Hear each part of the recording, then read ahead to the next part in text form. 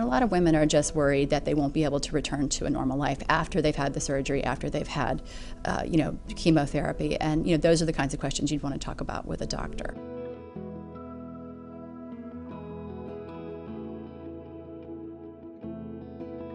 First of all, you'd want to see a gynecologic oncologist. So many people are diagnosed by their gynecologist, which is actually not the doctor that you'd want to see eventually. You'd want a gynecologic oncologist that was a surgeon and that could do the surgery for you.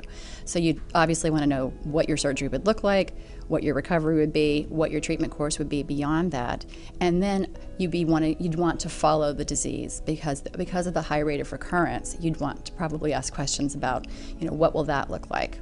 Will you be checking my CA-125? What's a good number to have? What's a bad number? And then in terms of recurrence, if it does recur, you'd obviously want to go in as soon as any indicator started to show that you might have had a recurrence.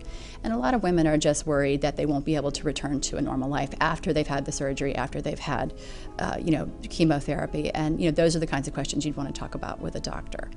OCRF actually developed a program also called Woman to Woman, and it's a program that we're basically giving to the hospitals to help them develop support programs within the gynecologic oncology departments. And it pairs women who are post-treatment, 2 years post-treatment, that are better and living their lives. It pairs them as volunteers with women who are currently undergoing treatment, because women tend to have so many questions.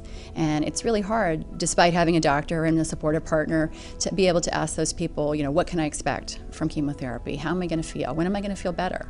So we've started this program, which has had a really high success rate in terms of pairing people and letting them just talk to each other, because a support program can be really helpful as well.